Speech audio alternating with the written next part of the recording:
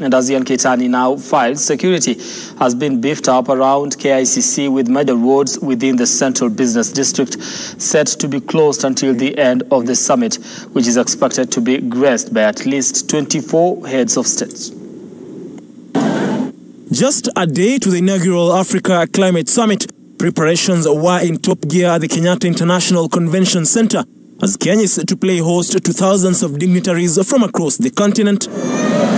Outside the main entrance to the iconic KICC, security officers were in large numbers to ensure everything was in place, with everyone accessing the premises expected to have accreditation for the first ever African Summit on Climate Change. With the various roads set to be closed during the event, City Hall Way was a no-go zone on Sunday afternoon, with various city roads including Harambee Avenue from Parliament roundabout to Taifa Road, City Hall Way Junction from Holy Family Basilica roundabout to Taifa Road Junction being just some of the roads that will be closed during the summit. President Nana Akufo-Addo of Ghana, President Azali Assoumani of Comoros, and Evariste Ndayishimiye of Burundi are just some of the presidents who have jetted in for the summit, with Foreign Affairs CS Alfred Mutua noting that Kenya is one of the African countries on the forefront in battling climate change. With the security beefed up in the capital, as at least 24 heads of state are expected to grace the event, a section of youth under Operation Lindo Getuzi are lamenting over what they termed as being blocked from attending the just concluded Youth Africa Climate Change.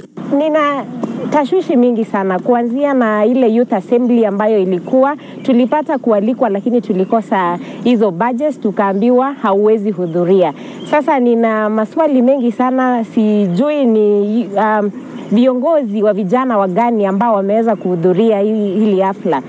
Pia kuna hii hafla ya Jumuiya ya Afrika yote, na sisi vijana tumeweza kunyimwa nafasi. Sasa hatujui tutaweza kwenda kwa nani tupate kusaidiwa, kwa sababu tuna maoni, tuna mawaidha, tuna muda, tumepata kuja hapa Nairobi, lakini hatuwezi hata kupatiwa kile cheti cha kuweza kutuwezesha kuhudhuria. Led by Kennedy Sankara, the youth are blaming the Ministry of Environment and the stewardship of CS Soipan Tuya for the deliberate move to lock them out of this summit. We want to boldly and loudly condemn the deliberate confusion by the Ministry of Environment under the leadership of the Cabinet Secretary, Honorable Soipan Tuya,